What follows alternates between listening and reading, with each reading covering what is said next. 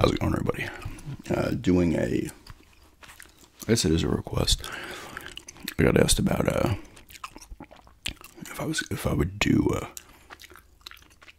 any kind of baseball playoff type ramble, something to that effect. I'll do a wild card round recap, see how it goes. If you guys are interested in it, I can maybe do one after the divisional round, etc. But that was not a fart, that that sound came out of the corner of my mouth. But yeah, I got the bracket here. This will probably go up Saturday. I'm filming it Friday. So there's another one, man. I'm involuntary mouth sounds. I should make that video around. That was more of a throat sound, but the divisional round starts tomorrow, Saturday. This will probably go up tomorrow, so it will be up before the first game starts. Realistically, I'll probably get it up in the morning. But last game was last night. All the series were sweeps except the Mets-Brewers went to 3. This is the new format. I think this format started last year, or no, maybe it was two years ago. I think this format started where they did that one wild card game for a little bit. I don't know how many years. Maybe it wasn't even 1-5. I don't know. Whereas one wild card game, that was it. You lose that one game, you're done. No second chance. But now they had 6 teams, but these wild card rounds are 3-game, best of 3. And any home team in this wild card round just gets all the home games. Like, it's 3 games, they're all played, and whoever had the better record, whoever's a higher seed, they all get all 3 home games, which is a little interesting. But yeah, the Mets ended up beating the Brewers 2-1 last night. Pretty wild game. Not wild, really, but Braves were up 2-0 going into, I think it was the top of the 9th, and Pete Alonso hit a 3-run homer to take the lead. Then they added one more run, and they won that game 4-2. So they move on to play Philadelphia. Phillies didn't play, sorry. They had a bye. 2 teams get a bye. I keep forgetting. 2 teams with the best records. One of the weakest division winner record-wise has to play in this wild card round, and that would have been the Brewers. Mets play the Phillies. The Padres beat the Braves 2-0. I didn't realize, I think the Braves had a lot of guys out or something. I don't know their full thing, but they beat them 2-0. Every other, like I said, every other one was a sweep. 2-0 sweeps. So the Padres beat the Braves 2-0. And they're going to play the Dodgers. So you got 2 rivalry series here in the NLDS.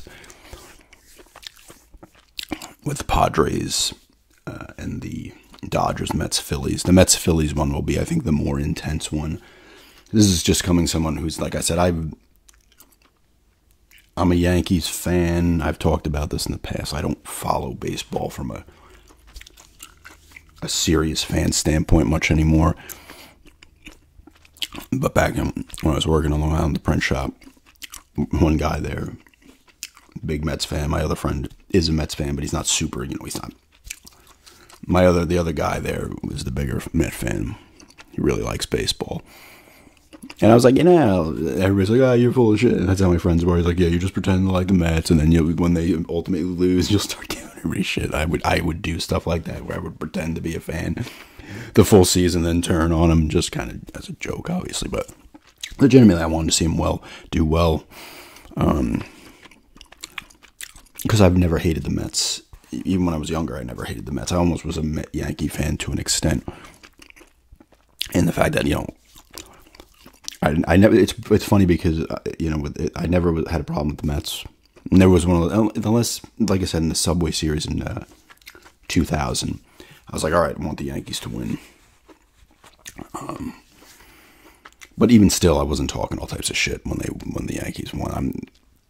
I only had a few instances of that, and one of the cases was the Denver beating the Jets in the 98 AFC Championship. Well, technically it would have been played in 99, but it was the 98 season. Jet fans were talking their shit and everything, and then they lost and they got quiet. But I don't typically do that. Even with the Rangers, Islanders, typically I don't. And that's more of a, like, I don't like the Rangers in any sense. But I'm not one of these fans that I'm going to start talking shit repeatedly and stuff. I never really have been that way. But anyway.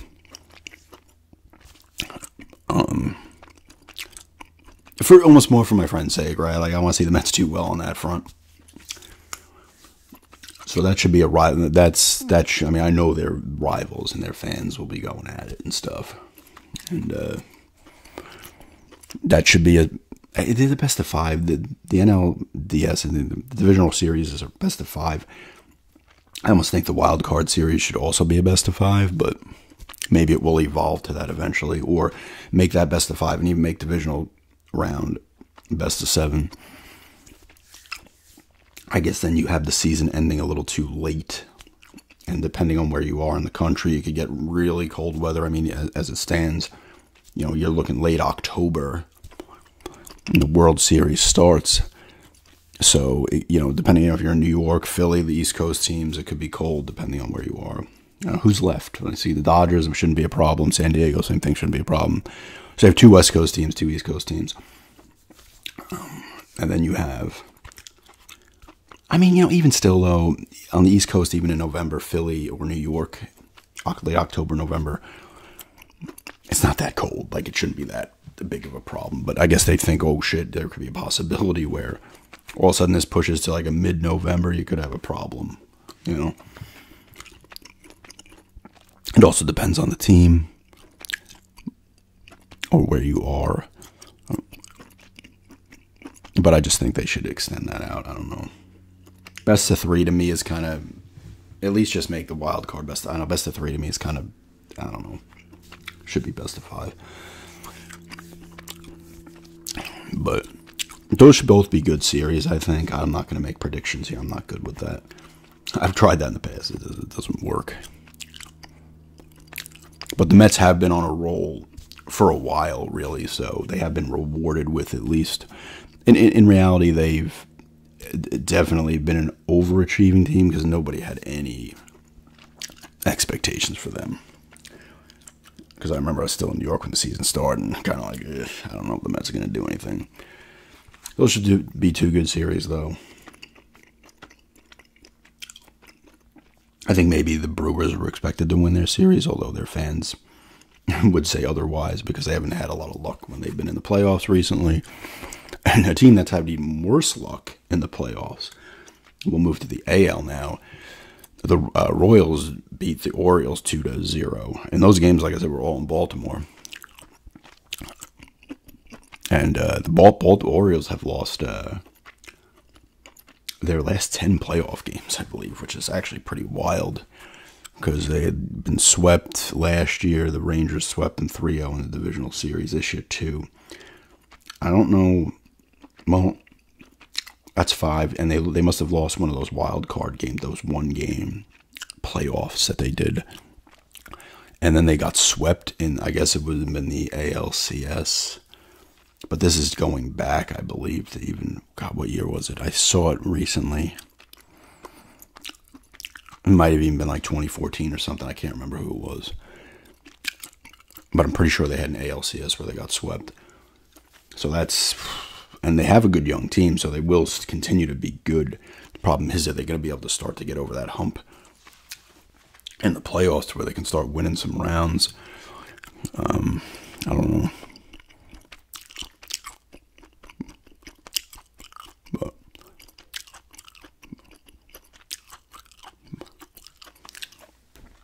So the Royals will be playing the Yankees. The Yankees obviously had a bye called here. The Yankees are an interesting team because their pitching is decent. I'm not, and like I said, I haven't followed every team completely to know their ins and outs of every team, but the Yankees offensively they're going to, in the playoffs, they're going to need some help, because if Soto and Judge, or even one of them, is not performing well, they're kind of fucked, because it's just, they're a two-man show. They really are. Like, if you look at the Yankees stats, those two, I think their OPS is both over 1,000. Everybody else is like, I think the guy they traded for, I don't know how to say his last name, I think he was doing pretty well, but everybody else is like in the sevens, I think, in their OPS. And so if one of those guys is not performing, it's going to be a problem. If both of them aren't, unless other guys step up there, they'll be screwed immediately. I still think that will be a pretty good series, because you have two MVP candidates. Was it Bobby Witt Jr.? His dad did play, I believe, too. Was he a pitcher? I think that's his name. He's the shortstop for the Royals. It's him and Judge are the two, really the only two. It's the MVP for the AL is going to come down to those two. And they're both honestly deserving, so whoever gets it. It's almost one of those things where you can be like, they split it, like how they did it a few times in the NFL, I believe, right? Was it McNair and Favre, or was it the two of them that split the MVP in the NFL? It was McNair and somebody else, I think, right? I'm not wrong on that, right? I can almost see that, because they both have been that good, and if you took them each off of their teams, their records would be drastically different. I think he got the game-winning hit, because those two Royals-Orioles games were extreme. I think the first game was 1-0, and the second game might have been like 2-1 or 3-2. But the Royals and the Yankees, they haven't had a playoff series, I believe, since 80, maybe 1980. They played each other a lot in the playoffs, the late 70s, and then in 80, I believe. I think it was 80, or the Yankees beat them 2 or 3 times in the 70s, and the Royals beat them. Maybe they beat them in that 80 series. I don't know for sure, but I think all these series will be good, honestly. I don't think they're going to be sweeps, any of them. That will be my only prediction. I don't think anybody's going to get swept, and then all of them will be sweeps. And the last series in the AL is Detroit, another team that they were like the Mets. And I think it happened a little later for the Tigers, but they just were on fire. They were winning everything. Charge into the playoffs. They sweep Houston, the Astros, right out, breaking their 7-year in a row ALCS or better streak, which was impressive. I talked about that in that Mountain Dew drink review and the Whispering Ramble. So Detroit is playing, why do I not know the other team? Cleveland. I was like, who's the other team? I think that's going to be a good series too. So that 3 of these are divisional matchups. The Royals and the Yankees are the only ones that isn't two divisional teams playing each other. So you got Cleveland, Detroit, Tampa, oh my God, San Diego, LA, and New York, Philadelphia, Mets and Philly. So you got some rivalries there, which are nice. I don't know how much of a rivalry Detroit and Cleveland is. I'm not super familiar with the division, so if you're a fan of either of those teams, let me know. I would assume there is a rivalry there, because divisional opponents typically are going to at least be somewhat of a rivalry, right? Yankees, obviously, the Boston that's the rivalry in there. And Mets and Phillies are the big rivalry, but the Mets have a rivalry with the Braves, a little bit of one with the Marlins as well. I don't think they necessarily have one with the Nationals. Who else is floating around that division? Is there there has to be another team in that division, right? Philly, Mets, Braves, Nationals, Marlins.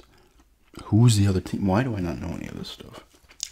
I'm not well versed with the baseball as I used to be. Let's take a look at the old standings and find out. Who am I missing? Let's try to figure it out. Who am I missing? Oh, no. Pirates are not in that division. Who am I missing? I'm not going to be able to think of it. No, it really is only the 5 of them. All right, then. I was wrong. Why? Okay, so, no. They're all 5-team divisions. Why did I think... Oh, I'm thinking hockey has like 8 teams. Why was I thinking there were more teams floating around? I'm out of it on baseball. That's why you don't want me to predict anything in baseball, because it will be wrong. So yeah, they don't really have much of a rivalry, I feel, with the Nationals. And the Marlins is a small one. The Braves and the Phillies are the ones. So if you look at the divisions here, I'll ramble on now about baseball. It's not playoff related. Yankees have the rivalry with Boston. I would almost say they have I guess a little one with the Orioles. With Tampa and Toronto, I guess it depends on the year too, right? The Red Sox are always the Yankees' chief. Those two teams hate each other, right? That's the rivalry. Fan base is everything. It's similar to the Philly. It's more intense probably than Philly and the Mets, but maybe not. I guess maybe the Astros. Like, I'm looking at the AL West, and I'm like, who are the rivalries here? I don't even know. The NL Central's got them. Cubs, Cardinals definitely got to be a rivalry. I would think the Cardinals almost have a rivalry with every one of these teams. And then Dodgers, Padres, Dodgers, Giants as well. Did the Padres and Giants have one? Like I said, let me know if you're fans of these divisions and what the hatred level is of these other teams, because I'm almost going by past as well. You know, the Diamondbacks, I would assume, have rivalries with some of these teams as well. I feel like the Rockies don't, because they haven't had success really in a bit, and they are. Well, at this point, when did they come in the league? Like 93 or something? They haven't. They've been there a bit now, but were they always in the West, or did they pop another division at some point? Because I know they had to do the realignment and stuff. But anyway, that's a recap and a very slight preview of the divisional series. I don't think anyone's going to be a sweep, honestly. I could see out of the four of them, I could see at least two of those going 5 games, if not 3. I really could see that Dodger-Padre one. I could see going 5 easily. Cleveland-Detroit, I feel I can go 5. I think all of them could go 5, to be honest with you. And of course, like I said, they'll all be sweeps, and I said they wouldn't be. But anyway, that's just a little bit of a recap there. Nothing crazy, and just rambling a little bit. And let me know what you think about who's going to win and whatever. If your favorite team's still floating around. But yeah, thanks for checking this out. And have a good day.